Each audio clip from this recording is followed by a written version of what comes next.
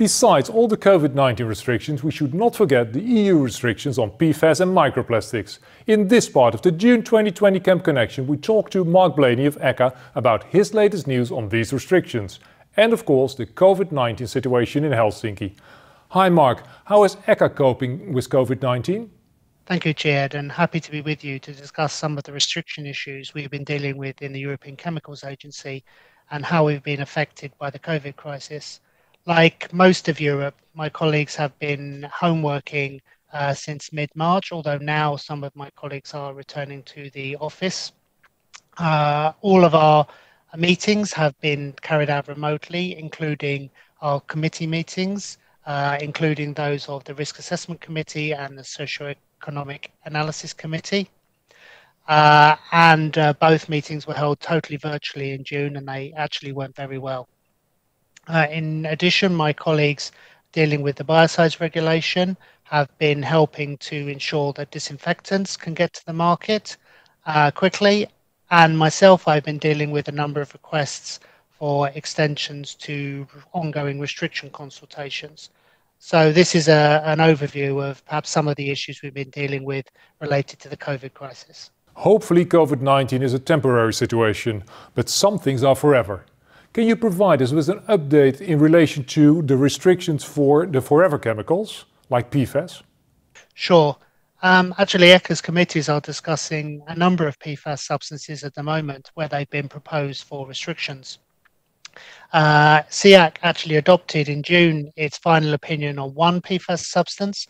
This is perfluorohexane 1-sulfonic acid, or PFHXS. And here CHEC has concluded that the expected benefits and the cost to society are well balanced. Indeed, actually, that the benefits would outweigh the costs, and therefore the restriction is the most appropriate way to address the identified risks to the environment. Both committees, both RAC and CHEC, are also discussing another PFAS substance with a very similar acronym. This is undecafluorohexanoic acid, or PFHXA, and here they are looking to adopt their opinions later in this year.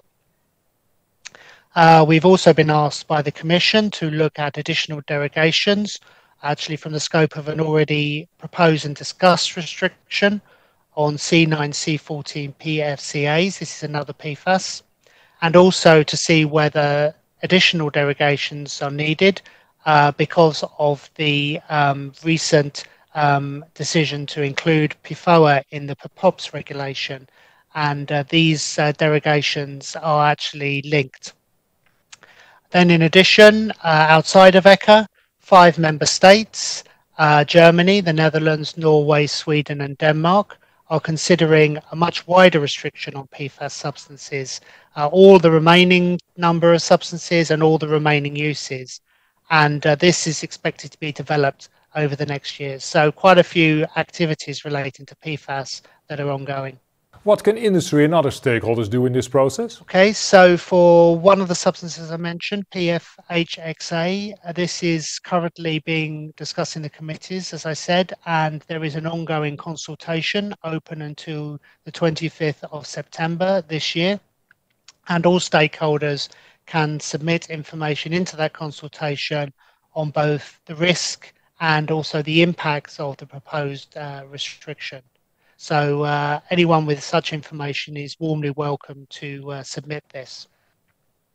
Then on the additional derogations that I mentioned for C9 to C14 PFCAs, we have a call for evidence that's actually open for another couple of weeks until the 6th of July 2020. And again, any information from stakeholders on risks or impacts because of the proposed new derogations, we are again welcome until that date.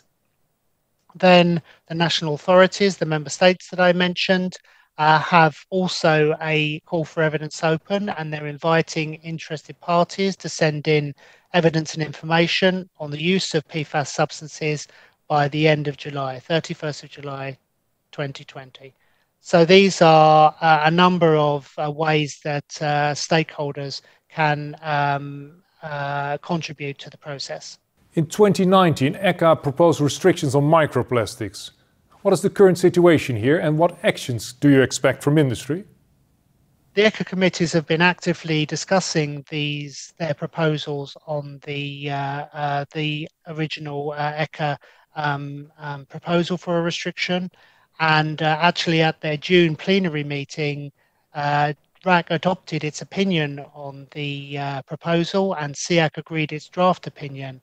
And so now the next stage is that a consultation on the SEAC draft opinion will start, probably on the 1st of July, and this will be open for 60 days. And again, stakeholders can send in information on the SEAC draft opinion on SEAC issues before 60 days is completed. These issues that we're particularly interested in are related to the way that biodegradable polymers are identified. Also, information on synthetic infill in sports turf pitches are also elements that we are interested in getting further information on. Also, the impacts of proposed restrictions on uses not specifically identified and derogated from the current proposal. We're also interested in information on the impact of the currently proposed transitional periods for substance-based medical devices on the encapsulation of fragrances in detergents and in cosmetic products and other mixtures. And then lastly, any information on the practical implications of the proposed instructions for use and reporting requirements in the proposal. So these are some of the elements that we're very interested in getting more information on during the consultation on the SEAC draft opinion. Thank you, Mark. Very informative. Hopefully all the COVID-19 restrictions can be lifted soon. Stay safe.